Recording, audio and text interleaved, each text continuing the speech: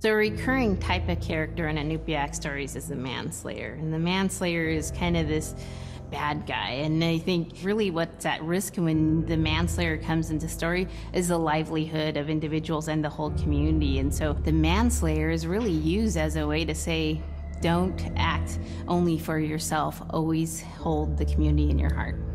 Oftentimes in these stories, there is one person that will stand up.